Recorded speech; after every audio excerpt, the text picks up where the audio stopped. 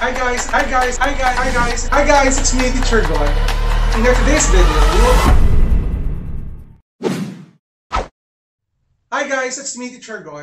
In today's video, we will talk about solving a right triangle given the measure of the two parts. So itong video na to, ang mangyayari dito is we will solve for the missing value of, kasi for example, possible na mawala yung side o yung legs ng mismong right triangle, or possible din naman nawawala yung ilan sa mga acute angles na meron ng isang right triangle. And last time, nakagawa na rin tayo ng video about the 6 trigonometric ratios, at meron na rin tayong video ng 6 trigonometric ratios of special angles. At yung links nila ay ilalagay natin sa ating description box. Kasi yung knowledge about the 6 trigonometric ratios ay magamit natin in solving or in dealing this topic. So without further ado, let's do this topic. So yung first case na pag-uusapan natin is that given the length of the hypotenuse and the length of one leg. So in the first problem, triangle ABC is right angled at C. So we are given triangle ABC and at ang kanyang right angle is at angle C. Sabi dito, if C or side C is equal to 23 and B is equal to 17, find the following. Ito yung pinaka-problem natin. We need to find angle A, angle B, and side A. So first, to visualize this kind of problem, we need to draw first a right triangle ABC. So let's try it. So drawing right triangle ABC, we have this one. Much better kasi guys na ma-drawing natin yung right triangle para mas ma-visualize natin yung problem. And sabi dito, triangle ABC is right angled at C. So we can write here your angle C. So this is your A, B. Ngayon, we are given C. Angle C is equal to 23. Sabi kasi dito, given the length of your hypotenuse. Given the length of your hypotenuse and the length of your one leg. So yung side C natin is opposite to your angle C. So this is your C, which is 23. And then your B, side B, is opposite to your angle B. So this is your B, which is 17. And then ang pinapahanap sa atin is si side A. Ito si side A. Angle A at si angle B. Yung parehas na acute angles natin. So sir, anong gagawin natin to calculate for angle A? Okay? To calculate for angle A, ito we will try to analyze, sir, anong gagawin natin to solve that angle? So remember, ang given sa atin ay yung dalawang sides natin, which is your hypotenuse and your one of the legs. So isipin mo ngayon, anong ratio? Dito na papasok ngayon yung mismong 6 trigonometric ratios natin. So alamin natin, alin ang pinapanap sa atin sa angle A, di ba? Angle A. So anong ratio or anong trigonometric ratio ang pwede natin gamitin to solve that? So ako, I will use cosine. So that is cosine A. Sir, bakit po cosine A? Because with regards to angle A, this is your adjacent side and hypotenuse, given si adjacent and hypotenuse. So that will be B over C. Okay? So again, your B is your adjacent side and hypotenuse, kaya ako gumamit ng cosine ratio. So cosine na yung ginamit ko. So that is cosine A is equal to your B, which is 17 over 23.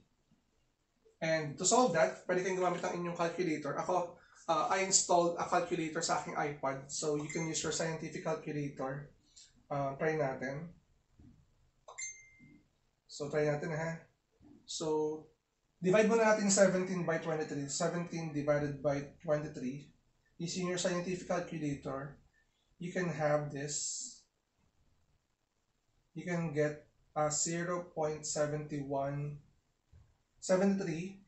cosine A is equal to 0.7391. Ginawa ko lang na siyang 4 decimal places. And siyempre, ang target natin is to solve for the angle A, hindi pa yung sagot natin, ha? Ang gagawin mo ngayon is to press, to solve for A tayo, to solve for A, you need to do cosine raised to negative 1A is equal to 0.7391. So, paano nyo ngayon gagawin yan? You will press here in your calculator, shift, okay? Shift, cosine. Again, para malumabas yung cosine raised to negative 1, shift cosine 0.7391. So, yan. Then, equal. So, lalabas dito ay 42.3451.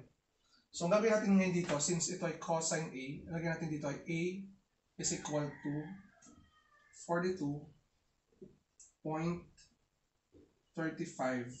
degrees. Ito ngayon yung value ng ating angle A. So, we have here 42.35 degrees. Yan. Yan yung ating angle A. Okay? We have 42.35 degrees. Nag 2 decimal places na lang din ako sa ating angle. So, next natin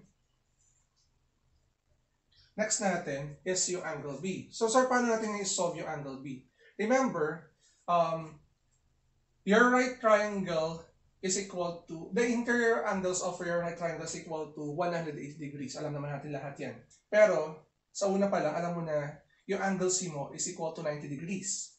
So, ibig sabihin, your angle A and angle B are complementary angles. So, we can have here, sa number 1 natin to ha, for number 2, you have 90 degrees is equal to angle A plus angle B.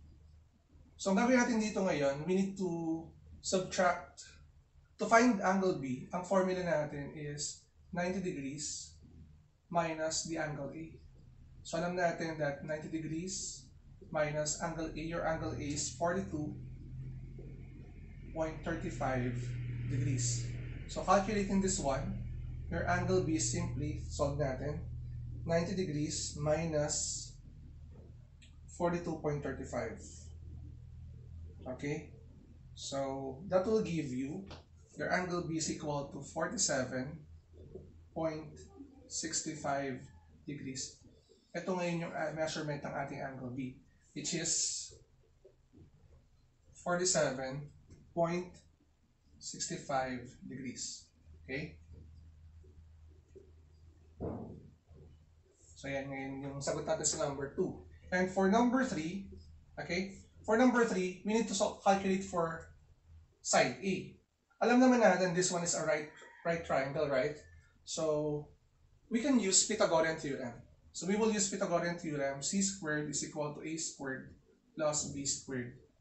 Kasi right triangle siya. Since meron na tayong ating hypotenuse, which is 23, that will become 23 squared is equal to your A, which is missing, A squared plus your B squared, which is 17 squared. And then, simplify muna natin to. Ang ating 23 squared ay equal kay 529. So, A squared plus your 17 squared is equal to 289. And your A squared is simply equal to 529 minus 289. So, calculating that, 529 minus 289, that will give you 240. So, 240 is equal to A squared. Para makuha mo yung A, kunin mo yung square root na itong dalawang to. Yung A squared. So, square root of A squared and the square root of 240. Yung square root of A squared is definitely A.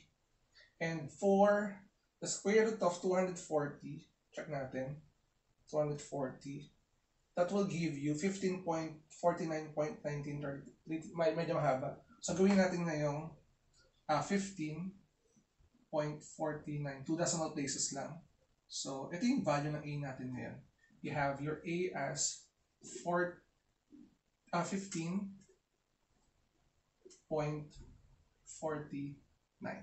So, ito ngayon yung value ng ating A. 15.49.